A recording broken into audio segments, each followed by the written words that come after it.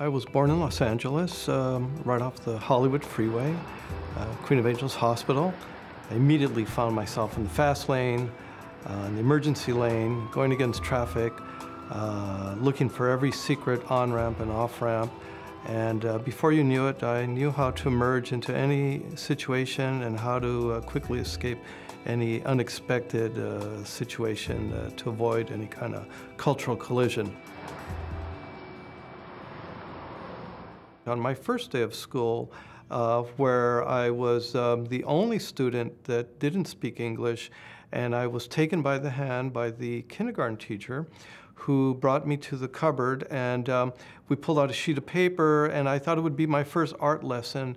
We started folding it and rolling it in front of the classroom, and she taped it and brought out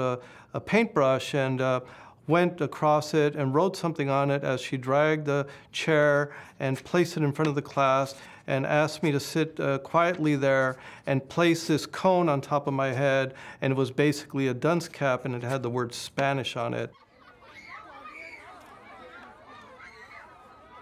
Around 1972, many events had taken place in my life that were very traumatic, very important historically. The things that I had been involved in the Chicano movement, and I had kind of survived this entire experience of 13 years. And I was also subject at this point, as a young man, to being drafted. Yet I had learned many different skills, and one of the skills I had learned was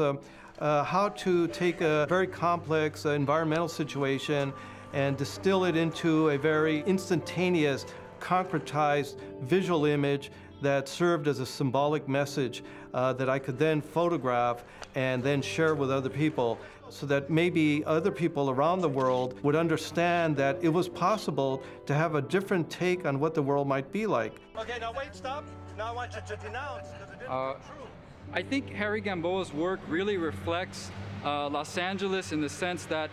it's based on a lot of sense of anxiety and angst and paranoia, in a sense of kind of discomfort, where there's this surface calm where everything seems okay, but at any moment something terrible could happen, and a lot of times it does. And I think he uses that energy and reflects that energy in the works. It seems like Los Angeles, in order to really save itself, really has to focus on its young people and make sure that they really are educated, because it would cause great danger to have a vast population of people that are uneducated and disenfranchised, because from that they might become very angry, and then they would also be uncontrollable, and then the focus would then be only on control, and then that's replaced by a group of people that are their only job is to control, and they're quite often even more dangerous than the people that are out of control.